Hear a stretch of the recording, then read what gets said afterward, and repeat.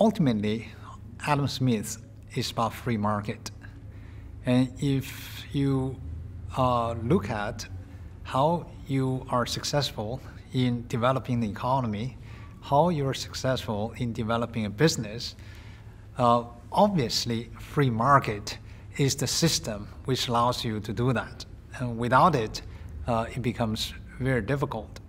But at the same time, there are certain failures in the marketplace which would prevent the invisible hand to work. And you will have to address those failures. For example, if there's misalignment of interests between the shareholders and the management, then things don't work. And what we do in private equity is to try to align the interests and incentives of shareholders and the management and the employees so that we work together to create and maximize value of the same business that we all have an interest in.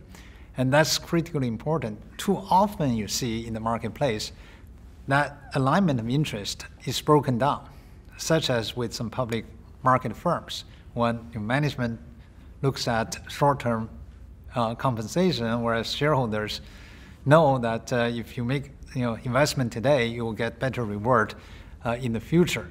So I think in private equity, we try to address that issue by aligning the interests of shareholders and other stakeholders, which I think is very important.